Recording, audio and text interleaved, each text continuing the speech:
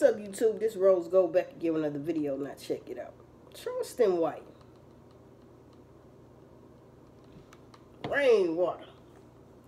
Now they're on different people platforms and they're giving out each other's phone numbers, people. So if you want their number, check out these bloggers because they got it recorded. They out here giving out people phone number, each other's phone number.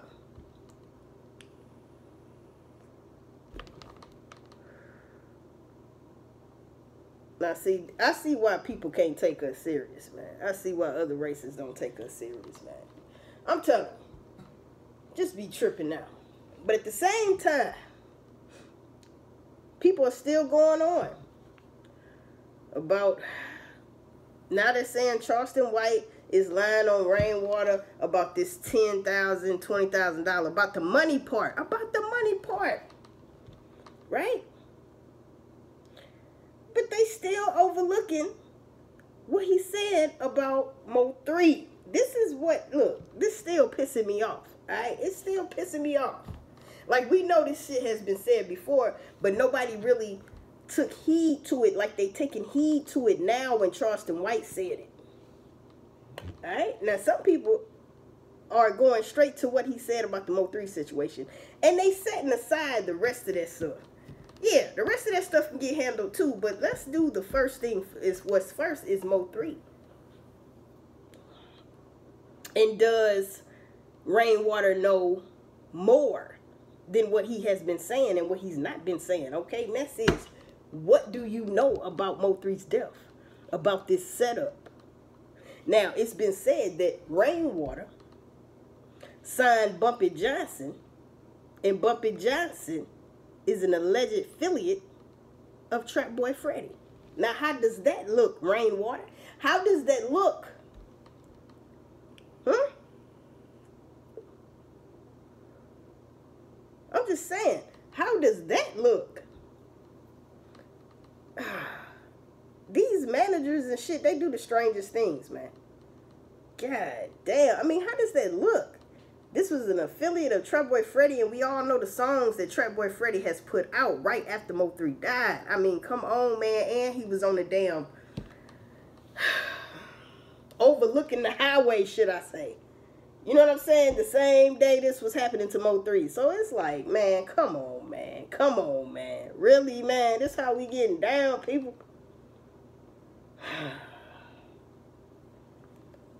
Woo. I tell you what names don't sound right when you say Mo3 and it's all in the same sentence is Rainwater and Boosie.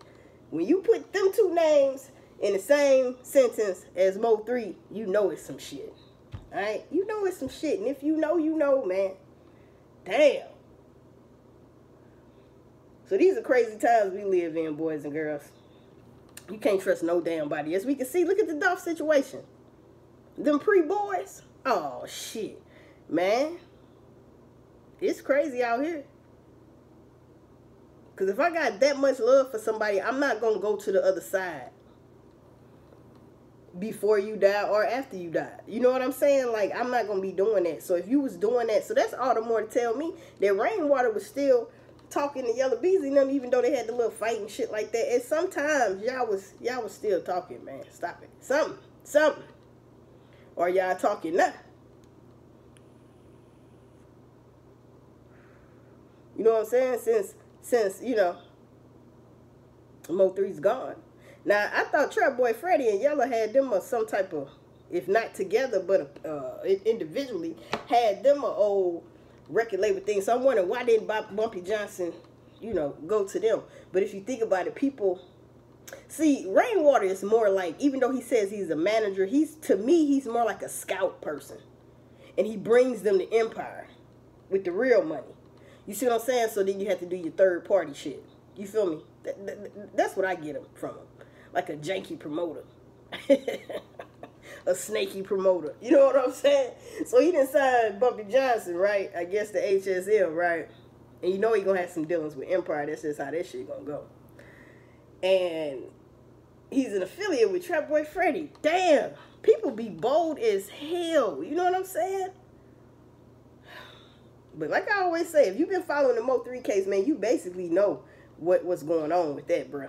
Alright? It was so much stuff said when people was every day talking about MO3, man, that's why everybody's saying, man, this shit, Charleston White saying, that Ben said, yeah. And I'm glad people was picking up on that, because guess what? That mean a lot of people was picking up and was paying attention when MO3 first passed about who was on the highway and all this other goofy ass shit. Alright? So, you know, Earl Spence. And see, somebody got on me about, it's not Earl Spencer, it's Earl Spence. Okay, it's Earl Spence. I wouldn't give a damn. Do he got something to do with this MO3 shit? I don't care if he your favorite boxer, whatever the shit it may be. But see, that type of person, guess what? That's the only message they pick up. Not what Charleston White was saying about rainwater and the MO3 situation. That I was saying his name wrong, Earl Spence. But I said Earl Spencer. We got to get it together, ladies and gentlemen. So what y'all think about this? I know how I feel about it. I feel like people need to start, okay, we got it already talked down. He talking bad about the mothers and stuff. Now let's get on this rainwater shit. Can we start talking about rainwater position in this MO3 damn case?